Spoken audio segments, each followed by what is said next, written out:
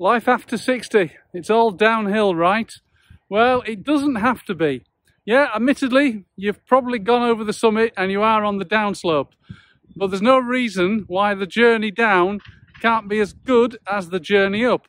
However, I do think there are a few brutal truths that you need to face up to when you're 60. There is no reason why your 60s and 70s can't be the best years of your life. But there are some realities that you just have to face up to if you want to make the most of those years.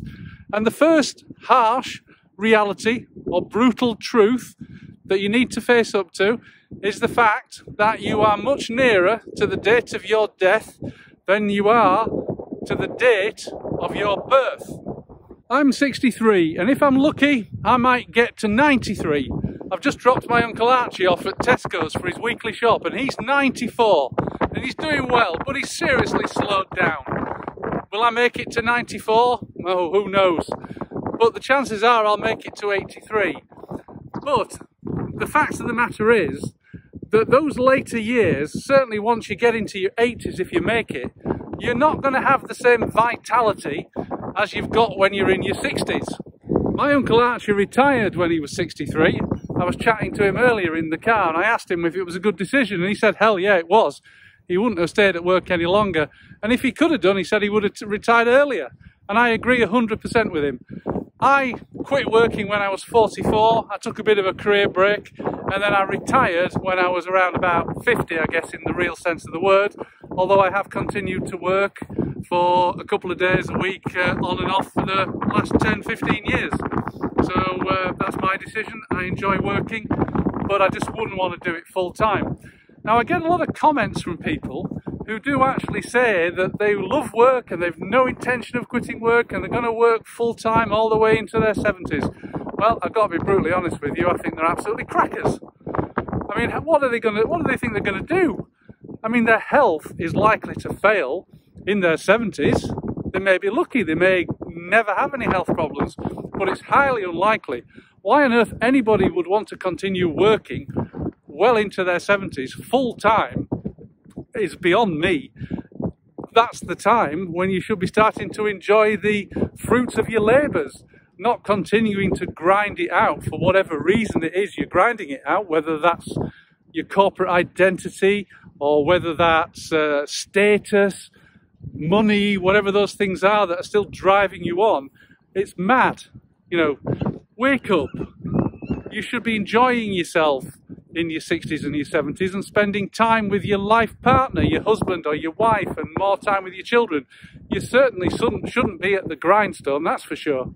The second harsh reality of life after 60 is that your friends are going to start dying. Yeah, I really did say that. Your friends are going to start dying. And if you're not careful, you might actually be one of them.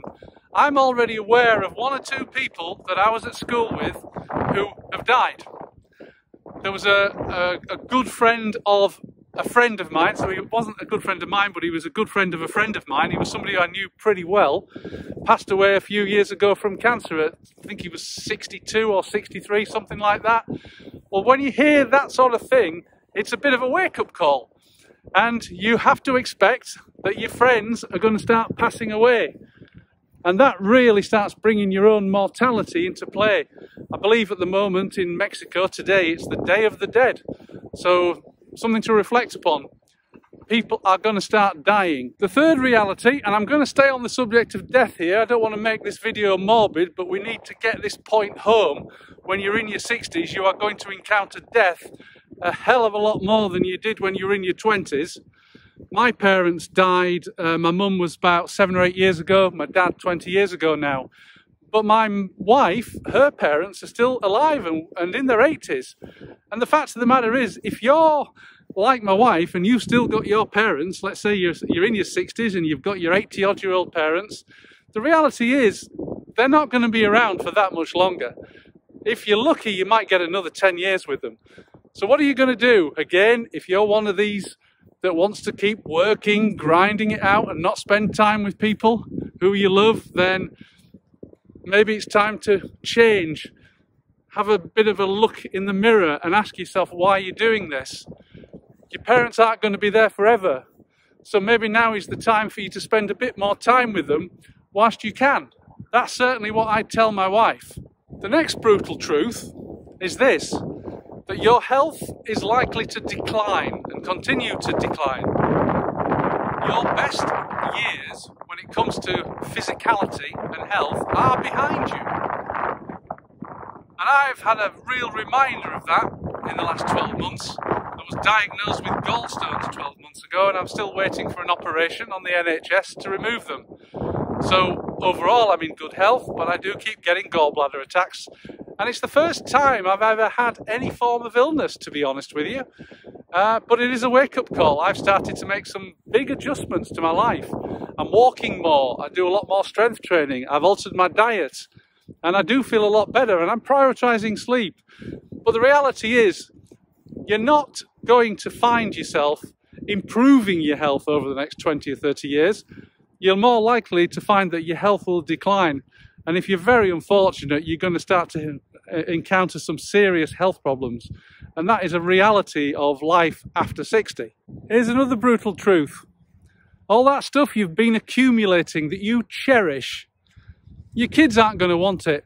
They're going to maybe want some of it, but 95% or possibly 99% of it is going to get dumped. If you're very unlucky, a couple of men are going to turn up in a van and clear out your house and all your stuff when you die, and it'll end up at a car boot sale like the one we have here on the Maher in York. I mean, every week I come up to the car boot here on a Saturday with my wife, and we plough through boxes of what are obviously people's possessions. They're cherished items. I'm on the lookout for cooking utensils and carving knives and things like that. But I have come across retirement presents, things that have been personalised to the person, that are like, "Dear Alf, congratulations on your 35 years of working for Terry's chocolate factory." And, you know, it just saddens me to see that kind of stuff. A life in a wooden box. So, you know, get real. Your stuff is not going to be of any interest to anybody else. So if you've hit 60, stop buying stuff. Why accumulate more stuff? By all means, buy things that give you pleasure, maybe bikes, motorbikes, a car, whatever it is that you can use and get pleasure from. But you've reached an age when you really should be putting your money towards experiences, not buying stuff. Don't end up like Alf from Terry's Chocolate Factory with your stuff in a box. I've faced up to these harsh realities, and the conclusion that I've come to is that I need to be more selfish, put myself first.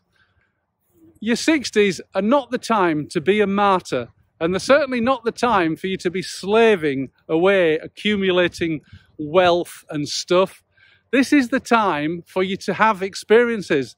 This is the time to make the most of the good health that you've still got. And that's certainly what I'm doing.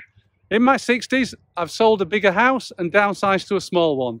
I've gone from 3 cars, I mean, nothing particularly prestigious, just 3 cars, one for me, one for my wife, a bit of a sports car in the garage. I've gone down to 1 mini convertible, an old one. I haven't even got a car anymore. I don't need one. So this is my time of life to really start seeing things and experiencing things. Once I've had this operation to get rid of my gallbladder, if I come out of the other side in reasonably good health and it fixes the problems I've had, I'm going to really dial it up.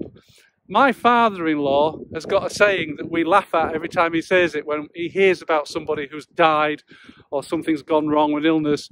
He says, "Oh, I'm going to start enjoying myself." He puts it well. So that's what I'm doing. I'm going to start enjoying myself, and I advise you to enjoy yourself too. Anyway, thanks very much for watching. I hope you've enjoyed this video. It's just a quick rant whilst I'm out having a walk, waiting for my Uncle Archie. Right now, I'm going to go back and get him, and that'll be the end of my trip on this Friday morning. So thanks very much again for watching. I'll see you in the next video.